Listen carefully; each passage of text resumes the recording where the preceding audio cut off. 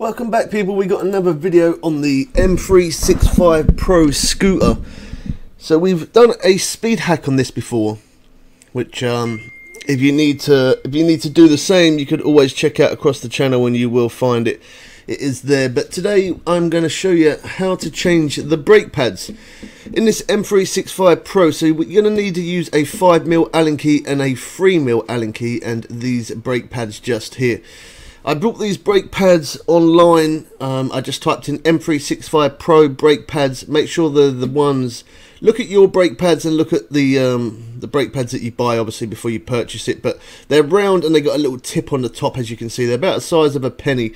So this scooter is not mine, it's my brother's. I'm doing some work on it, and the reason why I'm saying that is because it's really dirty. I know that some of my stuff's dirty, but it's not as bad as this. My brother, he doesn't really look after his stuff that great, I'm going to be honest. But anyway, yeah, don't forget to subscribe for more updates on the electric scooters, moto blogs. We also do live gaming with Facecam and mic, but it's pretty simple. 3mm Allen key, take out that top nut first, and then the other nut just beside it there. Unfortunately, I had to record this on my phone because my other camera, the battery was dead, and he needed this brake pads changed big time because he was actually riding around without any brake pads. With these scooters, just to mention, you got to be kind of careful because the brake pads on the back can wear out, but yet the brakes will still work because it uses the brake in the front of the wheel, which is an automatic brake. And when you pull the brake, the front brake, it brakes, and obviously the back brake brakes as well. He's been riding around on this scooter for the last month or so on just probably longer than that, in fact, on just using the front brake and no back brake, which is the brakes inside the hub motor. So yeah, kind of dangerous because it could end up burning out the motor. So definitely recommend on checking the brake pads quite often. I would probably recommend to change them every 6 months, to be honest. That'd be your best bet, to change them every 6 months. So there you go, there's that screw there as well. Alright, so I'm also going to show you how to tighten up the brakes as well. So there on the side, there is a little Allen key, which is a 5mm. And that is how we adjust it, just there. And inside, as you can see, the brake pads definitely look worn down to me. So you're going to need a very, very thin pair of pliers. These brake pads are held in by magnets, basically. So yeah, get yourself a very thin pair of pliers, which is what I have got. Just trying to zoom in the camera there, try and get the position right. So there's a little bit there, it's about the size of a penny, and there's a little bit that sticks up. So just push it out, and as you can see, it does move. So get a very, very thin pair of pliers, pull them out, and they come out that easy. Yeah, pretty quick. They are actually really worn down, like really bad, and they the brake pads make my hands extremely dirty, as you can see. Yeah, the scooter definitely needs a clean. So leave it in comments below and tell my brother to clean this thing, because it definitely does need a clean. So pulling out the other side as well. Look how easy it comes out, and it obviously goes in the same way as well. So a little penny size, and there's a little tip on the top. This will work for the M365 Pro plus the M365. Maybe some other scooters might be the same brake pads, but I definitely recommend for you to check them first before you do change them. Most of these scooters are the same size brake pads, but yeah, definitely recommend checking them.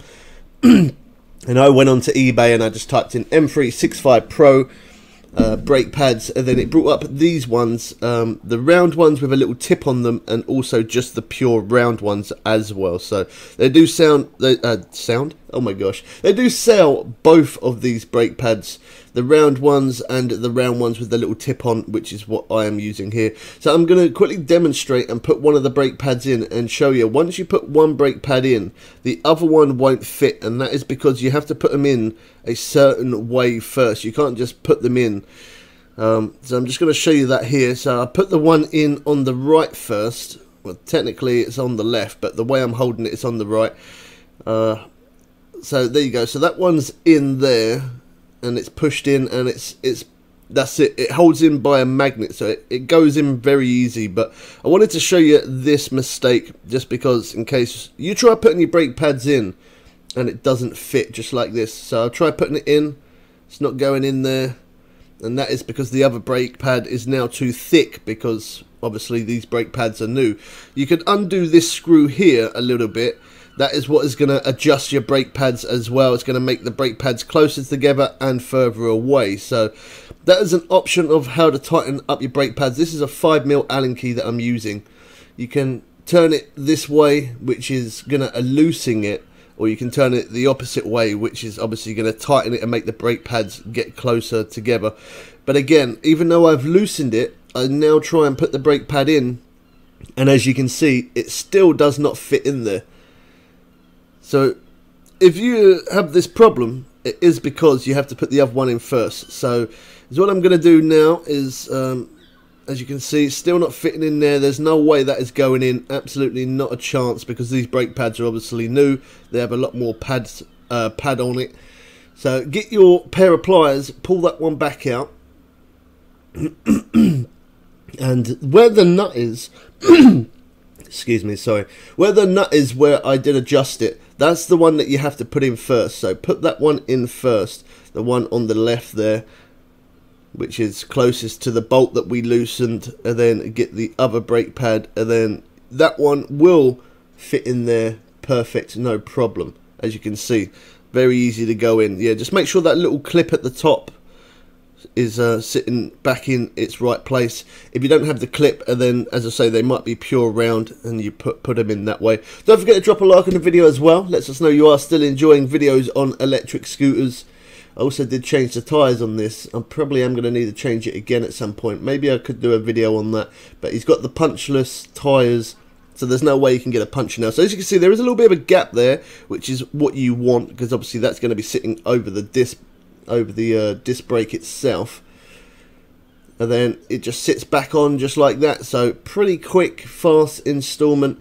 Didn't really take that long, probably less than 5 minutes. The only reason why it took me this long is obviously I was trying to show you guys about when you put it in the wrong way.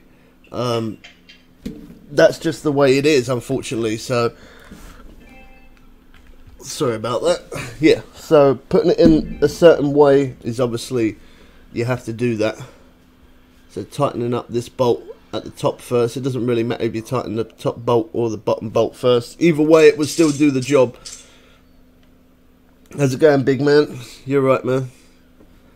I'm just quickly editing a video. I'll be with you in 1 sec. Sorry. I thought I heard you. That's why I quickly plugged in my my headset. Okay, so tightened up the top bolt. Now putting in the bottom bolt. I'm just going to quickly tighten up that one. And then once we've done this, I'm then going to adjust the brake. So to adjust the brake, to make sure that the brake pads don't rub, don't tighten up these screws all the way. Just do them a little bit. And then after you've done them a little bit, the best thing to do to get the brake pads to sit perfect is squeeze in the back brake like that. Hold the back brake in nice and tight. Keep it held in. And then you can then tighten up the two bolts that we was just doing. The top bolt and the bottom bolt where we just were. Squeezing in that brake is gonna make the brake pads sit perfect on the disc, so it doesn't rub. So very important to pull in that back brake lever, or front and back brake lever, the main brake lever. Pull it in, and then yeah, tighten up the top bolt, tighten up the bottom bolt, and once you got that brake pad in, you can really tighten up these bolts quite tight. Don't over tighten them, because obviously you could end up rounding them off. But just get them on there, put them on, and give it a nice good tug like that, just how I did there, and that will hold on quite well.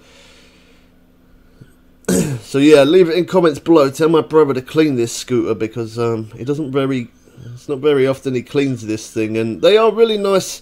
They are really nice scooters. They're great for getting up hills and getting around fast and stuff. Now you can release the brake lever, and obviously you can turn your wheel to make sure that your wheel does actually turn, and as you can see, there is a bit of a gap in between there still, which is perfect, because it means that the brake pads are not going to rub. If there is obviously there's a little bit stiff. If there is any rubbing, the Allen key where I did show you, you could put the 5mm Allen key in and you could adjust it. You can also adjust it by the cable here as well, by unloosening this bolt, pulling the cable out a little bit, and then tighten it back up again. So there's different ways to adjust it. You can also adjust it by the red cable there. There's that little black twisty bit that feels nice and smooth now. It's not rubbing, so that did the job. Hope you guys did enjoy this one. We catch you people again soon.